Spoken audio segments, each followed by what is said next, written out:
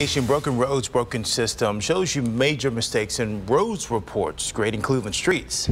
It's now raising questions about a stretch of road in Cleveland riddled with painful potholes. New for you this morning, the E-Team's investigator Jonathan Walsh shows us problems that go beyond potholes. You can barely, drive 2 miles per hour on Harvard without going into a ditch. Kimberly Brown calls herself a social activist who addresses quality of life issues in Cleveland. She called the quality of Harvard Avenue into question near JFK High School. Because it's so terrible that right now Harvard needs to be shut down. We talked with her on Sunday and contacted the city. By Monday afternoon, crews started filling holes. The city called the potholes an emergency and filled them right away. But the question remains, is a recent report costing Cleveland $600 grand actually helping the city keep track of dangerous roads? There are a few lists that tell us which streets were graded in the $600,000 study.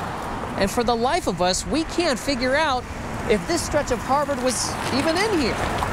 The study says there's an intersection of Harvard and East 191st Street. East 191st? Where's that? It doesn't exist. And now we're in Warrensville Heights. The city does tell us that Harvard is scheduled for resurfacing this year. That can't come soon enough for people like Kimberly, who says her car and bank account have suffered. So right now we'll have to get that repaired, and the cost for that is $532. So of course, I am not a happy camper. I'm 5 on your side investigator Jonathan Walsh for the E-Team.